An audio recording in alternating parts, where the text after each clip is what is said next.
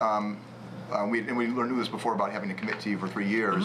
Is there any kind of protection in terms of how much rates might move up? I know from year to year, and you've talked about monthly about rates going down, but, Sure. but yeah.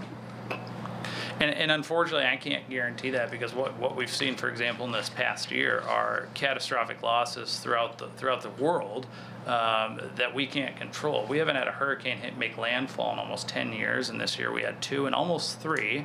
They've got a tropical storm currently hitting London, and they've got wildfires taking out all of wine country, which is unfortunate for all of us, as we speak. So I can't say whether or not rates are going to increase or not. What we can confidently say based on our experience is if the marketplace does see rate increases, it will be less in a program where you purchase it with your peers than it would be as a standalone. Okay, and that's it. And then, go ahead. Oh, I was just going to say, as a program as a whole, we typically try to not move your premiums 5% higher or 5% lower than what you have, so you can maintain a stable budget from year to year too.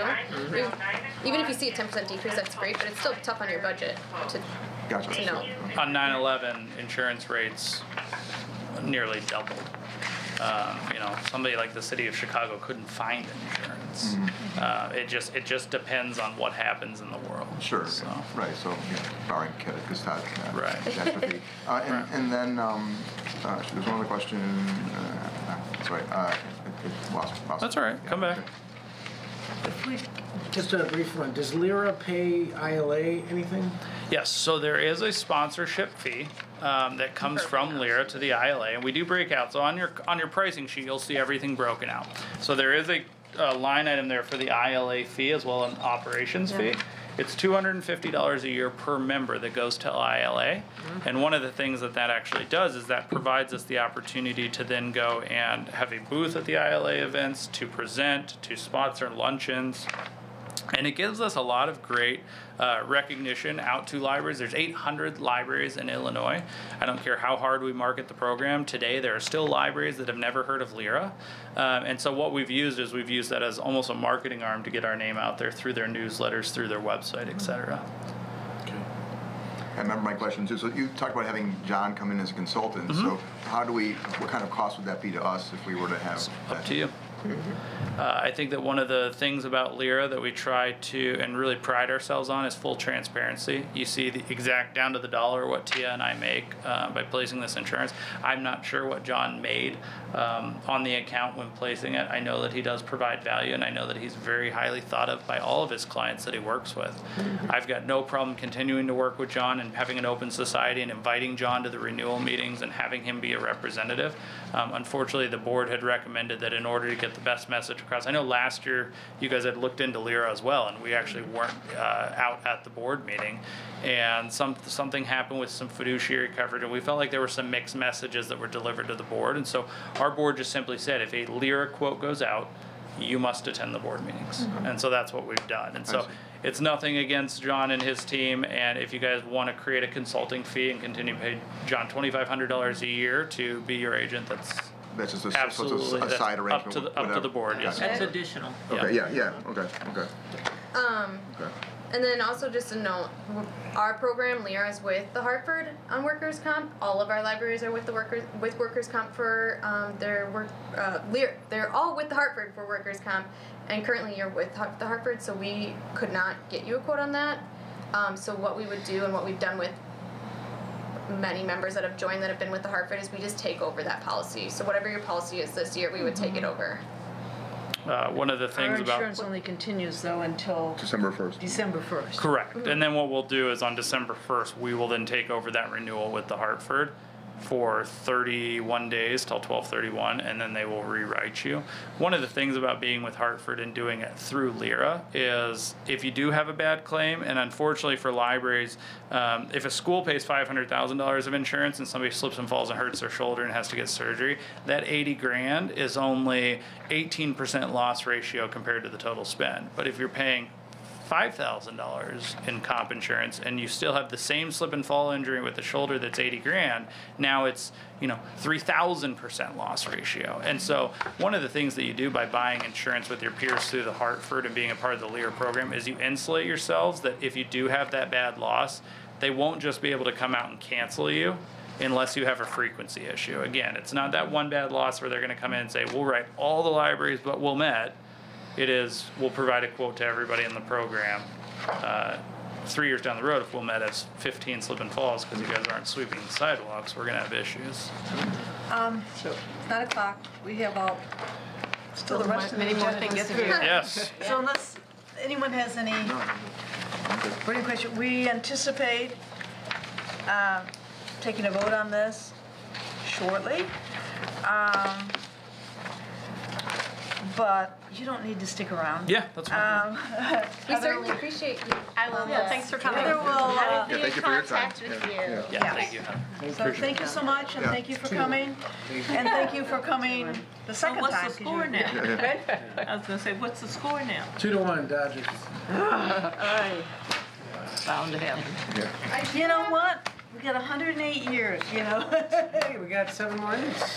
So the win is- All right, let's see if we can move through this a little bit more quickly. Treasurer's report. Thank you, Ron. Minutes, you gotta approve minutes. Oh, first we have to approve the minutes of the last meeting, which are I will located motion that we behind- approve the minutes from the last meeting. Second. All in favor? Aye. Okay, minutes have been approved, thank you. Keep me on track in case I go off track. Treasury's report, Ron? We have money. And as Heard you a lot heard in about the audit, we have more money than we did last year. But this past month is not one that we receive a lot of revenue. Our largest revenue source was from gifts and donations of just under $11,000. So basically, this is not a month that had a very big impact on our total financial picture. That's fine. That's about as much time as we need to spend on the financial report, but we do need to approve bills and salaries. I so move. Aye, so second. It's been moved and seconded. Jen, can you call the roll on this one? Trustee Johnson, Yes. Trustee George, Aye. Trustee Rogers. Yes. Trustee McDonald. Aye. Trustee O'Loughlin. Aye. Trustee Barshis, aye. Trustee Wolf. Yes. Thank you. Okay. Action items. Holiday closings for the calendar year 2018 are located behind attachment 7. We I vote move on these- approval of the holiday closings schedule. I second. All those in favor? Aye. Aye. Opposed? None. Okay. For the note taker, Lisa McDonald, seconded. Yeah. Okay. Now we get to vote on the insurance. We have before us 2 proposals. One Do we need to vote tonight on this? When does it expire? December 1st. December 1st, yeah. And what lead time is required to enact the Get approved. agreement and to carry out the procedures that Lyra would require if we chose them? Good question, but I don't have an answer for that. I would assume at least 30 days. That's the one question we should have asked them. Now they're gone. Yeah, I mean, I think you have all the information you need. Is there anything?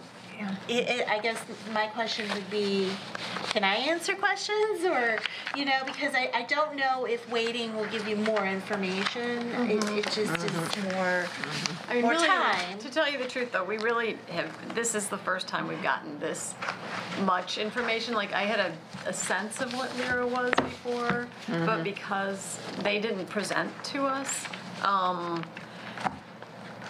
I still don't feel like I mean, I grasp what it is, of course, but I just think it's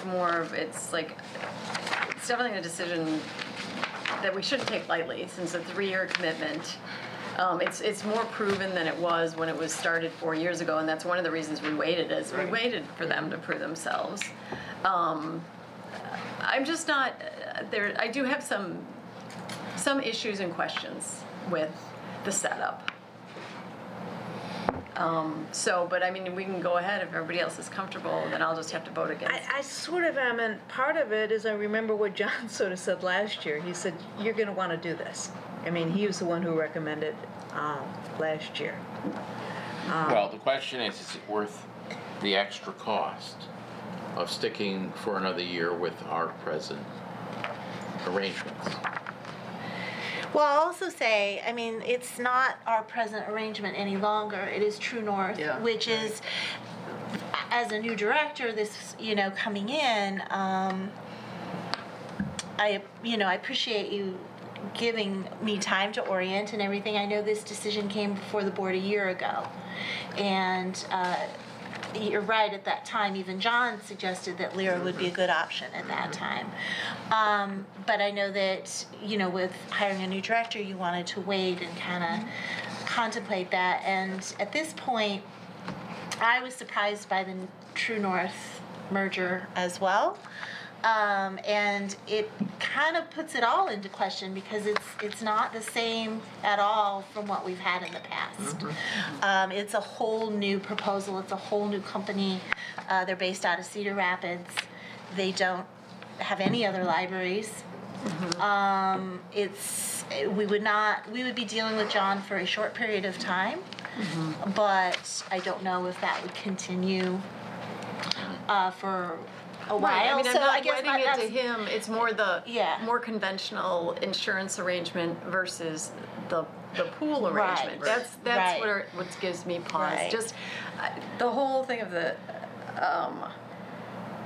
management structure worries me slightly because I feel like these people are professional librarians. They know how to run libraries. Do they know how to run an insurance organization, which is kind of what I'm hearing they do. You have a treasurer who's a librarian. It makes me a little nervous, frankly. And I had the same concerns when we did the health thing, and we quizzed them pretty closely. Who writes the check? Who comes in? Who does this? And there's still experienced people on the insurance side with Marcus and though Tia. These are the salespeople. The Right. people that were with Right. us tonight are the salespeople. Of course, right. No, That's their I understand job your concern. is to sell the program. Right. But I think that their thing is not to be here with me next week when we have somebody to hold your hand, exactly. Or hold our hand. Yeah, no, I understand that. But I think, but there is a certain, a real, And I don't even visible- know where these agents, the people we call in the middle of the night, where are they? Right, Well, you geographically. receive a list of Who the are they and information where are to they contact them based on what who do they type work of for? claim it is. Right. But the people who are actually managing the delivery of service, if you have a claim situation, are professionals at doing that. Librarians are not directly, from what I'm hearing anyway, not directly involved in any of those decisions. Right, but they're They're managing making this pool of board-level money. decisions. They're managing this pool of money. As policymakers. But who's? and in I mean, terms- they're managing it, then we're And they're going to managing determine if there's a library that's being putting the whole pool at risk by, again, like they cited, if someone's not shoveling their front Right. sidewalk. So it's more about the idea of the libraries, the group being responsible to keep out or to kick out somebody who's creating more of a risk that's a controlled risk. It's not like, again, if there's a random fire or a random act of nature, it's more about a library not being responsible to itself and to the group. I If we get changed that. our hardscape to solid glass surfaces, Yeah. Which we we'd be a won't. risk. Yeah. I mean, these Or are just have a established contract. companies. Have you talked to any directors that have participated for at least 2 years with Yeah. them, and what's been their experience? Excellent. Schaumburg, she's on the board. I've talked to many different library directors. Everyone at Oak Park, where I worked for years, we were part of Lyra for years. But Lyra's been around how many years? Since 2013, I believe. So it's Yeah. been around 4 years. 20. So years is maximum 4 years. It's not decades. Yeah, and I mean, I think But it's you're, the insurance companies that are backing it. Yeah, right. That's who, and they're some of the same companies that we were going to pay Right. them for. Like I said, if everybody else is comfortable, then you vote for it.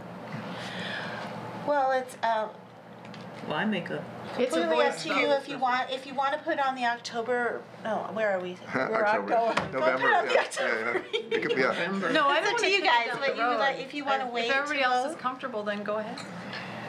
Could I get a motion on the table I move that we so we have something that we're, enter into the agreements required to engage Lyra as our insurance provider. I second the okay, motion. there's a motion on the floor. Okay, we can vote this up or down. I'm inclined to go with them I understand this is a new program.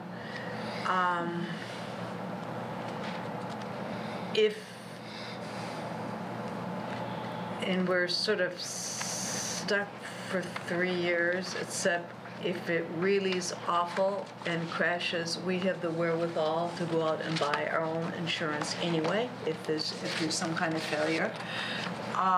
Not something that we would like to do, but